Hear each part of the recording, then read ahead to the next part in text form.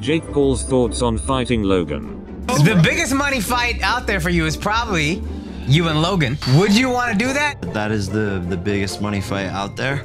And Logan and I talk about it all the time. I think Logan and I like to make history for that reason. The fight one day will happen. It's boxing, anything can happen. Yeah.